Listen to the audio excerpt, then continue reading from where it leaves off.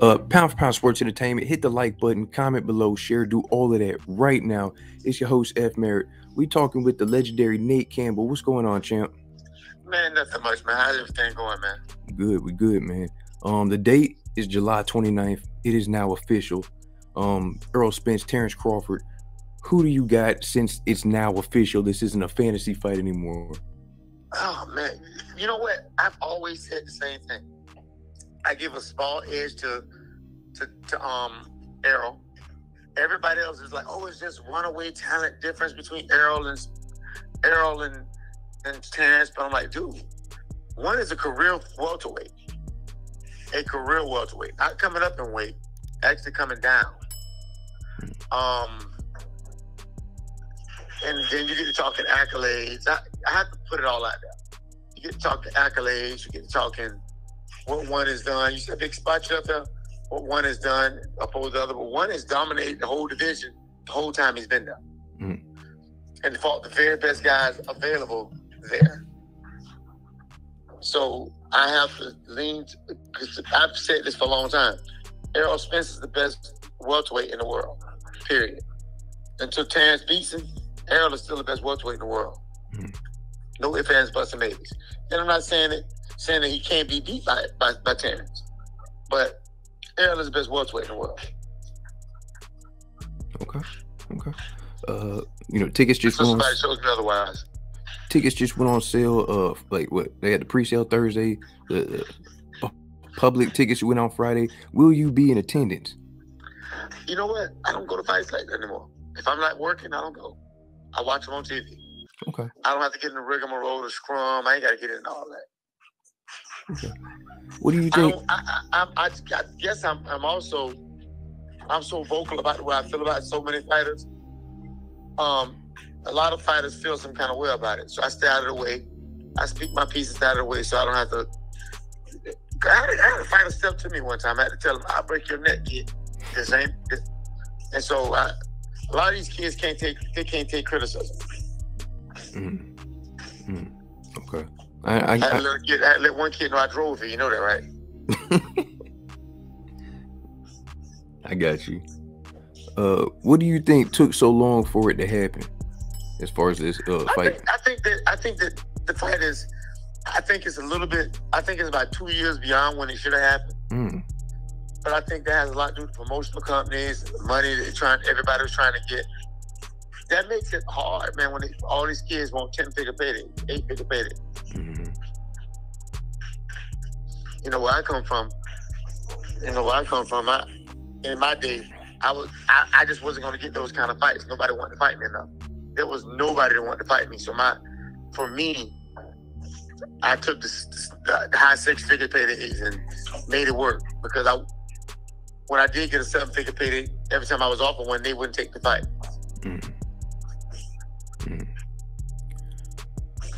When do you expect the fight to break out? At the weigh-in.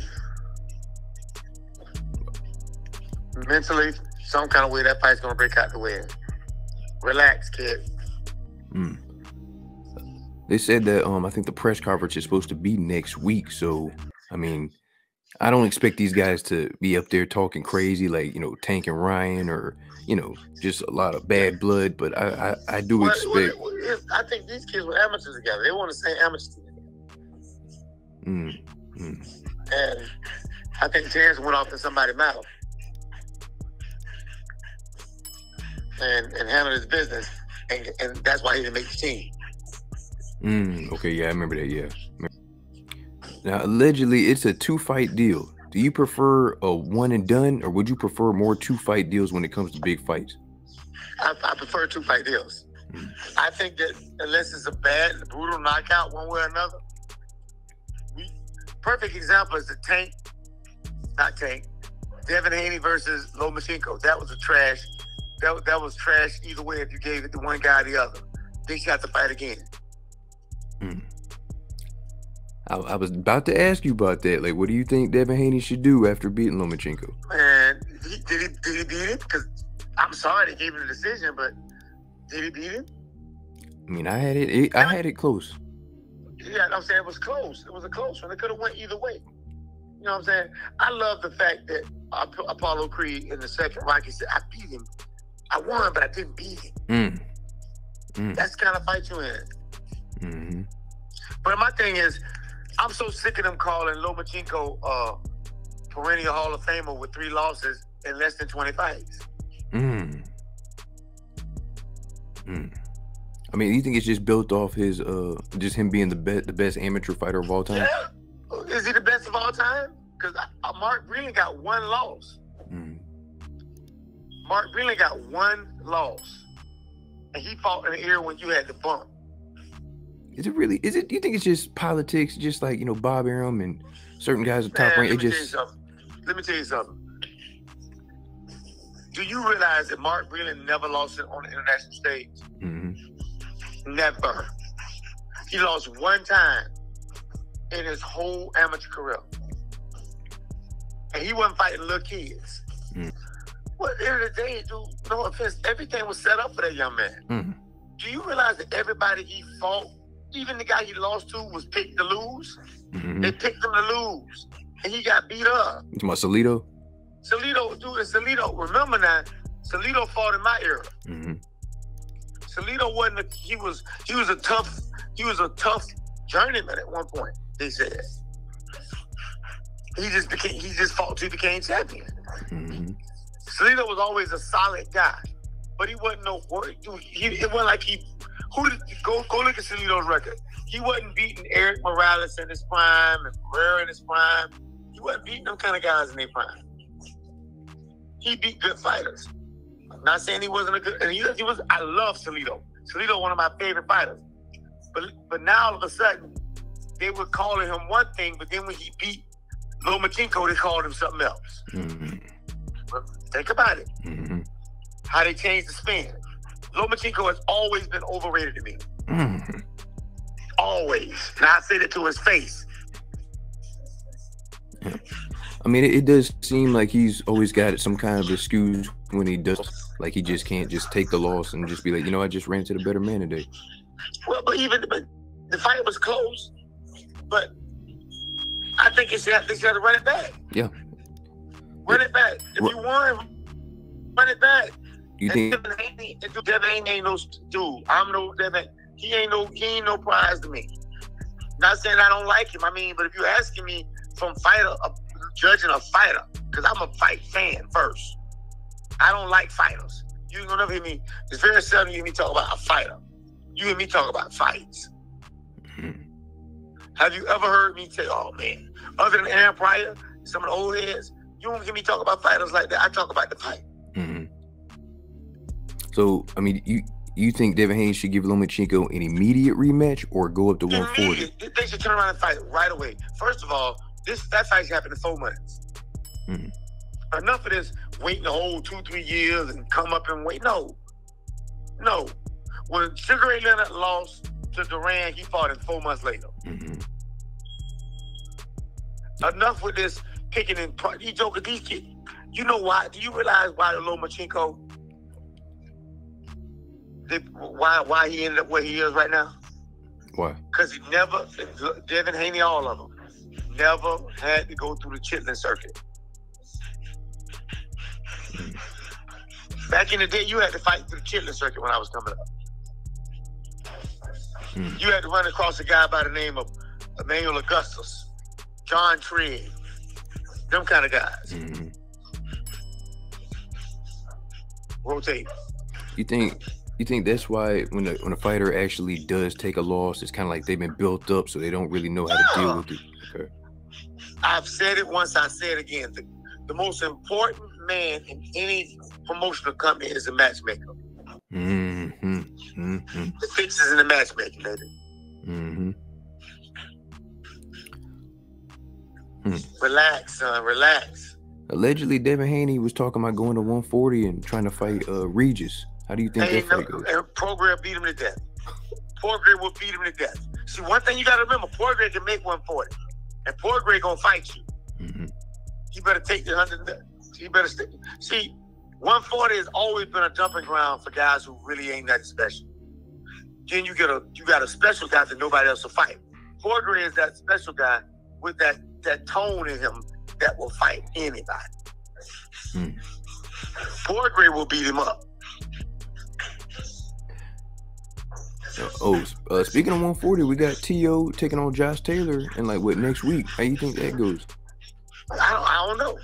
Depends. Both of them show they can show up and stank up the joint and need some help from the refs. And I watch T.O. growing up. Man, T.O. just seems like he going through so much in his personal life, and I can see it in his boxing. I think he needs to change his father and get a real trainer. He's taking you as far as he can with the basic opponents. He lost to George, whatever his name is. Campbell. He lost to Cambosis. Cambosis, dude, stop. Cambosis is that guy that was in the right place at the right time. Yeah. I looked at Cambosis' fight. I told him I'd have broke Cambosis. I'd have got off the couch and broke Cambosis. But I thought that Cambosis would have fought harder in Australia than he did. Yeah. It ain't nothing personal. I'm just saying when I stack him up, I look at the guys that I had in my division. And when guys talk trash about somebody, me and somebody was talking, said 135 is the hottest division in boxing. I'm like, really? All because of what? Social media? Because they ain't fighting nobody. And we began to go through who was in the division. They couldn't tell me number like 3 or 4 guys. I said, now go back and look at when I was fighting at 135. Tell me who was there. We got like 12, 15 deep before they stopped and said, damn. They didn't realize how tough my division was when I fought. It was Nate Campbell, Manny Pacquiao, Marquez, Casamayor. It was Joan Guzman. It was Julio, Juan, David Diaz. It was Chico Corrales. It was Castillo. Shall I keep going? Yeah. Copo Freitas. Shall I keep going? I mean, so for me, it's different ears. No, you can't tell me it's different ears, but then you want the same accolades that these guys got. You want to call them all-time greats. I fought with a whole bunch of all-time greats. I fought in the same division with some of the greatest fighters ever. I fought the greatest Cuban fighter ever, Joel Casamayor, and I beat him, but they gave him the fight. So when it's not about me, but if you ask me how I judge a fighter, I judge fighters by the greatest eras I can think of off the top of my head. And if you don't like that, that means you're just doing it for the business part of it, and you don't like it for the historical value of it. I made a statement the other day that pissed a lot of people off. Mayweather made more money than anybody in the history of boxing. I said, not true. I said, in 14 fights, if you go by if you deal with the way that the money was made, what the inflation rate was, Tyson made more money in 14 fights than Mayweather made in 50. And because I've done the sit down work. So no, I don't. I think these guys. I think there's a few really good fighters out there. All time greats. We don't know yet. And we put these tags on these guys. There are guys who are not in the Hall of Fame, like Montel Griffin. Montel Griffin is not in the International Boxing Hall of Fame. I don't understand this. He beat James Toney with 14 fights. Fought him twice. But you don't give him the same leeway and latitude that you give Lomachenko.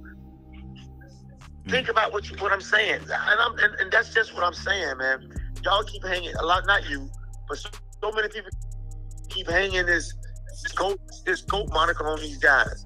I'm like, dude, let's stand them up 5. That's why you don't go into the Hall of Fame for 5 years, because you have to stand up their career next to the generation behind them. I stand my career up against anybody fighting, because I fought everybody out there and I never changed words. So whatever it is, it is. Another guy that's coming up to 135 and wants to fight Devin Haney, Shakur Stevenson. And I think he's probably the most polished fighter of the bunch. And let me tell you something. Ain't no way in hell he could have been in the ring eyeballing me the way he was eyeballing me and me not say nothing to him. I'd have to face him like a man. They ran out the ring like they were scared. You'd have thought that Devin Haney has seen the three-headed dog that fought with Hercules. You'd have thought he was looking at Medusa. Damn. Ain't no dude. These dudes, man. They play these absolutely BS games, man. These games are bullshit, man. When ain't no way a man can keep calling me out and I don't say nothing. Dude, when Amir Khan called me out, I said send the contract. When Anthony Davis called Anthony Peterson called me out, I said send the contract. Ain't nobody never called me out and I ain't say come on with it. When I was saying, ain't no way. You undisputed. You're supposedly undisputed. And you backing down from a guy that came up from 126? The hell you preach?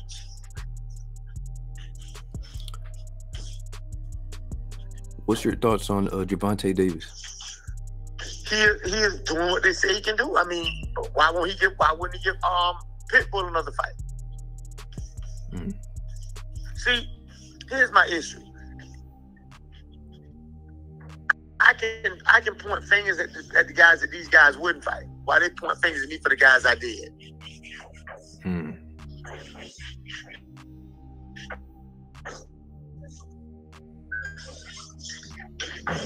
And this era of the O is killing boxing because you can't get the best fights. A man is done if he gets a loss. What the hell? All the greatest fighters that came before us had losses. When they fought the very best guys in their prime, sometimes they caught an L. That's what boxing is about. You think it's just because a lot of these guys just been built up so high, like, oh, nobody could beat them. So when, you find out, it's like, okay, these guys really aren't who we thought they were.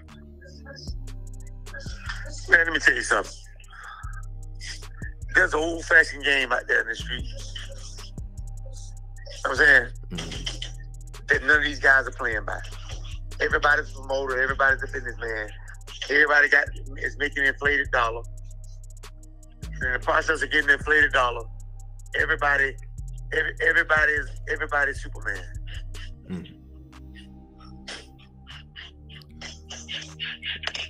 What's your thoughts on Tank Davis having to serve out the rest of his 90-day sentence in jail? He should have stayed his ass out when people wait. I don't feel sorry for you, baby. I've been to jail before. You know what I'm saying? I was facing prison on multiple occasions. I know I said them folk wait. He got all the money he can stand, and you can't stay out these people wait. See, I'm old fashioned. I stay out the way. What advice would you give Tank and his team about staying out of trouble? First of all, his team got to stand up and call him out on his bullshit. You can tell that ain't nobody telling him what's what because he's doing whatever he want to do. When he showed his ass out there, grabbed that girl down in Miami. First of all, if she'd have been my little sister, I'd have came and saw everybody down there. Everybody down there.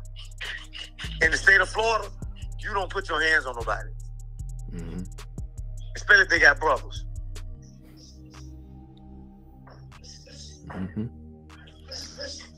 Switching gears back to the welterweight division. If Terrence Crawford beats Errol Spence, how do you think he would do against Jermell Charlo? Let me tell you something. Jermell Charlo is a different animal. Errol is big. Terrence don't have to lose that much weight to get to 47. Terrence Crawford, I stood next to Terrence Crawford, against Errol Spence. I swear to God, he was 190 pounds. He was big as Charlo that day. He was big as the Charlos that day.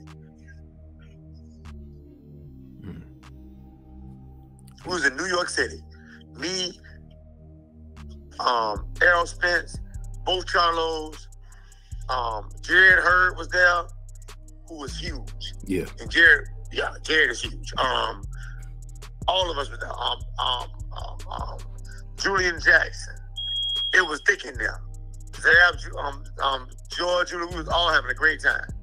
And I just couldn't get over how big Errol Spence was. Mm-hmm. Yeah, I seen that. I'm not saying Terrence can't beat him. I'm not saying that. But what I'm saying is, if you're asking me, the natural welterweight is the guy that I'm picking.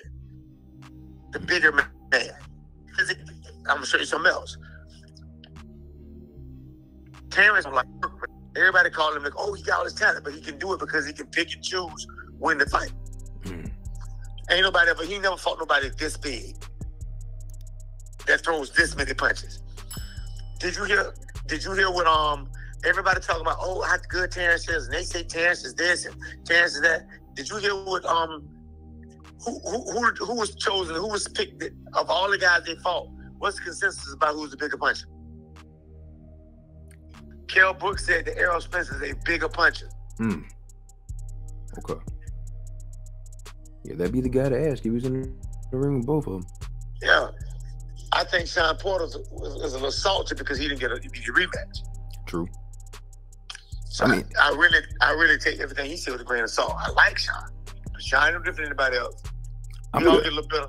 I would have been happy with a rematch too. That was a great fight. Yeah, that was a damn good fight. Yeah. Now that Spence and Bud is made, where does that leave Keith Thurman? Where it left him before. He could have fought both of these young men a long time ago. He was champion first. Now he a Florida guy, and I can't say nothing about it. But the problem with these guys, everybody want to be Superman, but don't nobody want to face kryptonite. Wow.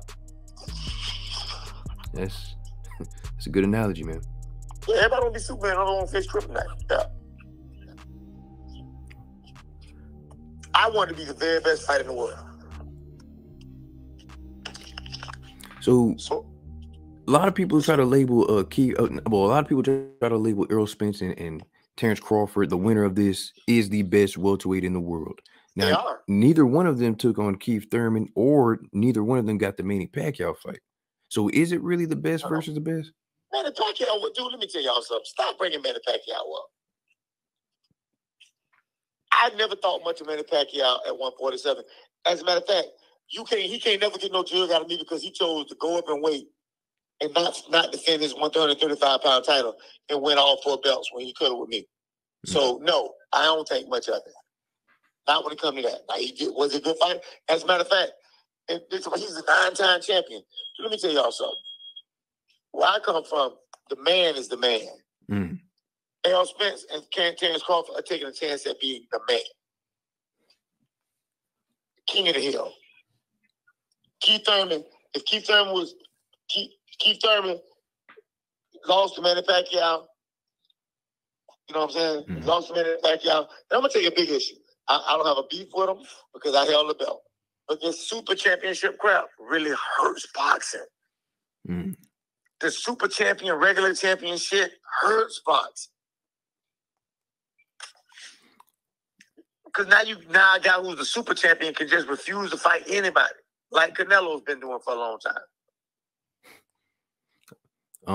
I mean, they talking about Benavidez, David Benavidez, and Canelo are in negotiations. What do you think about gonna beat the sleeves off of it. He gonna beat him like a redhead mop. Wow.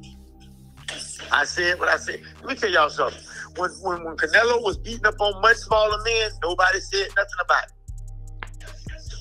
Now he's allowed his body to grow way up to where it is. Now he's ducking and dodging. I ain't never seen a man. He got more excuses than a man going to prison.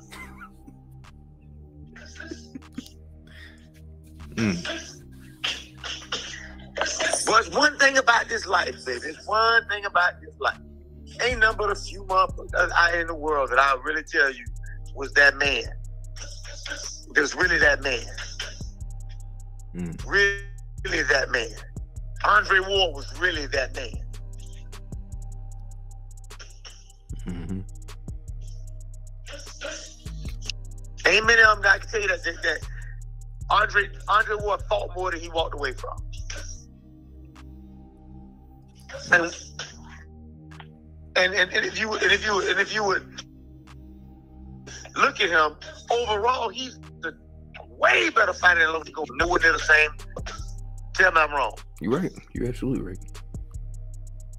Absolutely right on that. Well, Champ, we appreciate you for your time, man. Let the people know. I know I blew up your spot this morning. No. We appreciate you for real, man. But dude, here's the thing about it. I'm going to say this. I want to make sure people hear this. I'm an old school boxing fan. I came up in the barbershop with me in that group that was born in the 20s.